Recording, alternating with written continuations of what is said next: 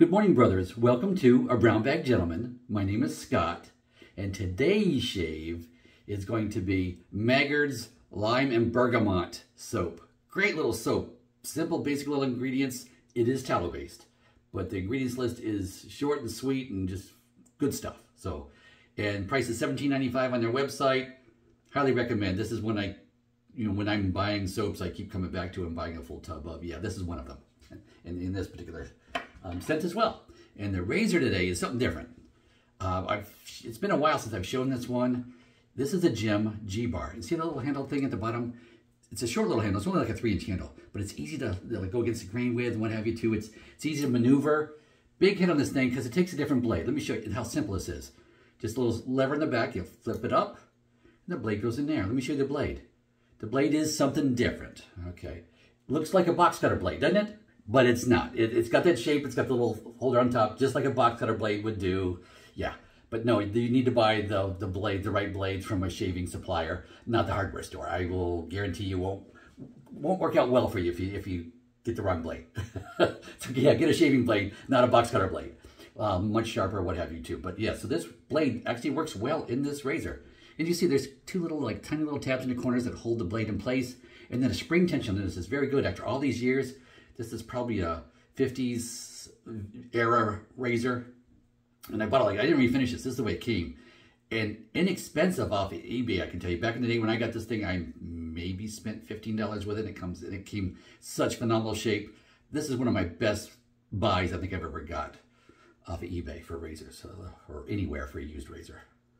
So there we go. So that goes down there. So it's just sitting in there, see? And just pop it down. Double check and make sure it's out there. Now it does have blade exposure, more enough, so it sticks out beyond the top cap a little more than normal, than average, we'll say. But the gap, which is top to bottom, so the blade against the base plate, is fairly light. So not bad. It is more towards mid-aggression than mild. It's kind of getting there, so it's in between those, but it's up towards the mid-aggression in my opinion. So just to kind of give you an idea on that as far as something you'd be interested in. But yeah, if you're looking for a vintage razor, really like this razor. I like coming back to this razor and using it. Oh, another thing I didn't show you. What you don't see, the handle is not round. It's oval. Front to back, it's oval. Cool. This is just a cool razor. I just think this is such a neat razor. I really do. Like, it's probably my favorite vintage razor. I just think it's got some, I know I'm going to age myself by saying gnarly. Yeah, this is a gnarly razor. All right, with that, let me pause, wash up. I'll be right back. Okay, guys, I am back. I washed the face, and yeah, as you can see, I've already put on my first coating of soap for the first pass here with my Sawdust Creations Studio brush with an AP Shave Co. Sinbad knot in it. So yes, that's the brush of the day.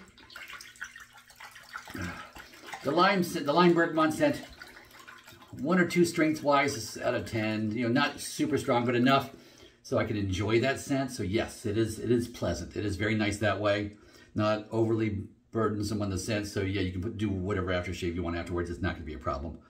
But let's get going here with pass 1. Just so you rinsed out the razor in the sink in the warm water. Pass 1.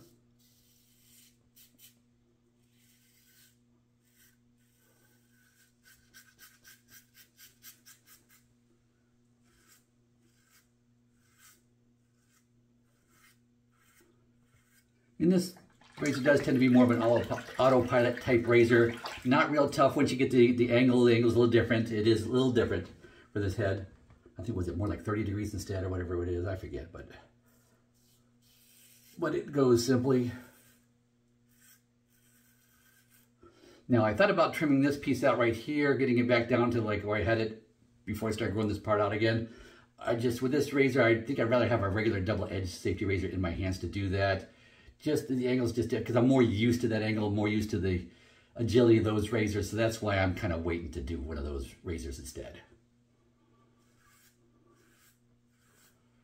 If I was using this daily all the time, then yeah, it wouldn't even be an issue because it's not like gangly and bulky to you. That's just the angles, the way things come in. You're surprising how good you can get underneath the nose with this. Not that I can show you now with a mustache, but yeah, it gets in there pretty good. Still need to do, cleanups, the side coming in the side. It doesn't, nothing is as good is, you know, as what's the other razor I like to use for under the nose there?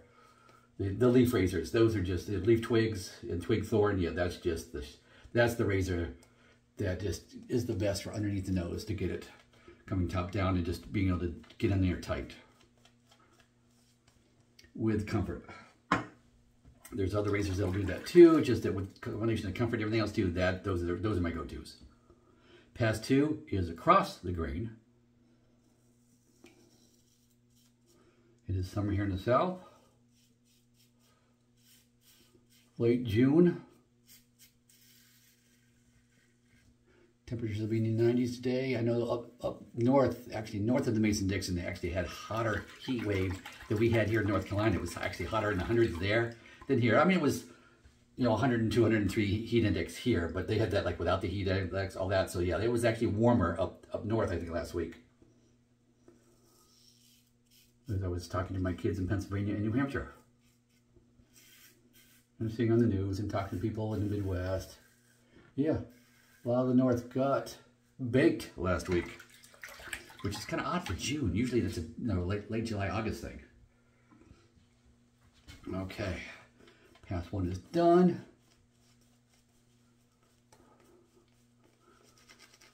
And I can scrub this on if I want.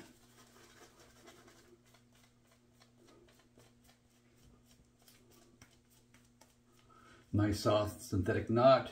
Really like the Sinbad knot. This and the cashmere knot, I really like those 2 knots from AP Shave Co. in Canada. Really like them.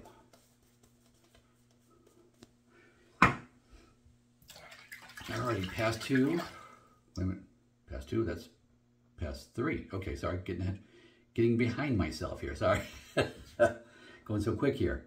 So yeah, we've done pass 2, so pass 3, of course, is against the grain. Let me just clear this part out here.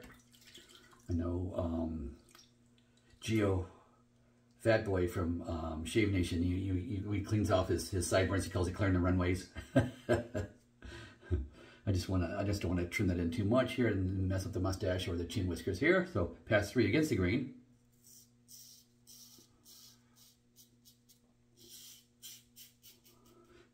Smooth running razor. As old as this is, you'd think, oh, it's going to be harsh. No, really, it's not. Very pleased with how smooth this is. Light, you know, white only.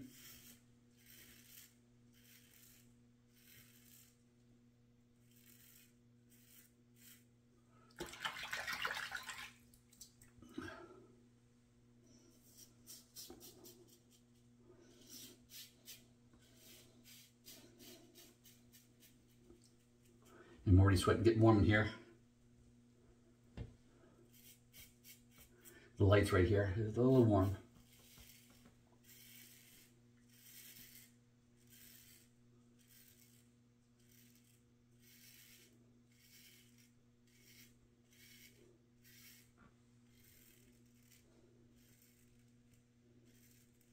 Alrighty. Smooth, comfortable, nice. That soap is very nice too. The tallow-based. Just do a little buffing pass here now, just water, just to waken up the slickness of the soap, residual slickness.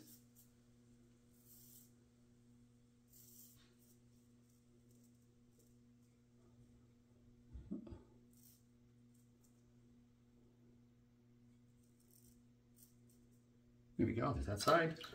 Now the other side.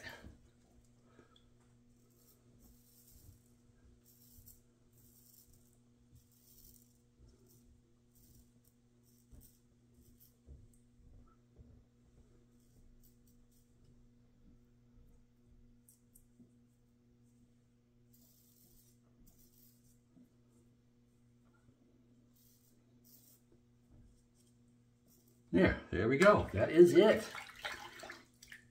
I'm going to pause and wash my face off. Be right back. Okay, guys, I am back. Washed off the face with a warm washcloth to get the residual soap off. Rinsed off the equipment, what have you, put that back. Time to turn on the cold water in the sink and 2 splashes of cold water post-shave here. So let me do that.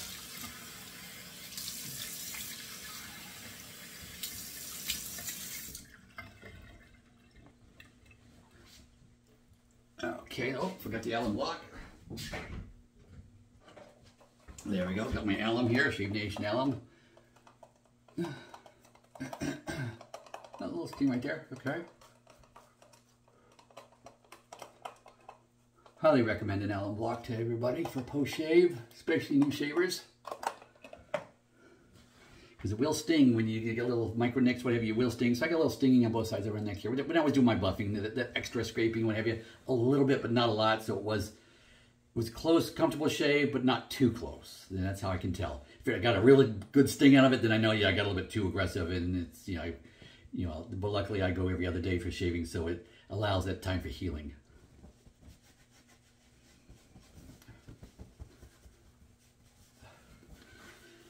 Today, I know last week I washed and waxed my wife's car. Now it's time for my truck. I think today I'm going to do that today's job. I think it's going to be, weather's going to cooperate, so I'm going to do a hand wash there, do a nice wash on the truck, and then wax that and get that all prepared for the elements, what have you, get that all cleaned up nice. So that's on my agenda for today. A couple things here in the bathroom left to do here. I've got a corner that I haven't painted. The paint's sitting right here next to the toilet. I just haven't done it. It's a 2-minute job, twice in a day to just put on a couple of coats just in the very corner by the shower. The door needs to have the top planed a little bit, sticking a little bit. New hardware on the door. And the new hinges, yeah, with remounting it, just sticking a little bit. I happen to have a door planer. My stepdad, Tom, had given me one years ago, so yes, less than 5 minutes work with that, and then of course painting it to cover all that up, and then putting the little hook on the door, back of the door too, to hold the robes, what have you. It's kind of, that's the tail end of what I need to do in this room, but that'll be another day, because yeah, my day today will be on vehicle maintenance. So yeah, that's my day today. So I'm not sure what you guys have planned here. But now, to follow it up it is summertime here, so you got to get some Florida water. See, this one's getting low. My wife and I both like this. She uses it straight like this. I always mix a little something in. And usually I mix in sandalwood. Today I'm not mixing in sandalwood. I'll show you what I'm going to mix in. Let me show it to you. I just took the cap off. I've got a little bit of a sample left of black cherry from Sterling. I purchased some scent ones. So I'm going to mix a little cherry in with this today. So a little citrusy cherry is going to be the theme of the day today. So yeah, gotta look. This is really up high for me. So the shoulder height and my shoulder, this left shoulder, this is as high as I can go. It doesn't go higher than that. So let me just put a nice splash, generous splash. And then I'm gonna empty this bottle into it. It just drops. It just drops. And it's not that many drops. So I'm just trying to get the last bit out of it. There we go. So creating our own scent. Okay, I can smell a light little cherry in there. Mostly the citrusy goodness from the Florida water. And it took me a number of years just to pull the trigger and buy some. I don't know why I didn't, because it's really phenomenal. Love this stuff. Not that it lasts a huge long time. It doesn't, but it's so refreshing and nice. It's so summery. It's just the citrusy. Oh yeah, it's a citrusy blast. So highly recommend. Put that back in the cabinet. There we go. But I'm all cleaned up now, all nicely shaved and coiffed. Got a t-shirt on and jeans. Get ready to go out there and let's say do a little vehicle maintenance before it gets too hot, because I don't know what time it is. It's like 10 o'clock in the morning or something here. I can't tell off my phone right now, but, I'm sure it's gonna be a warm day. So let me get it done quick and early, get that out of the way so I can enjoy some of the rest of the day here. And I hope you get a chance to enjoy some of your day as well, and that's not all full of chores. Hope you are able to spend time with family and friends. And with that, hope you enjoyed. Go with God.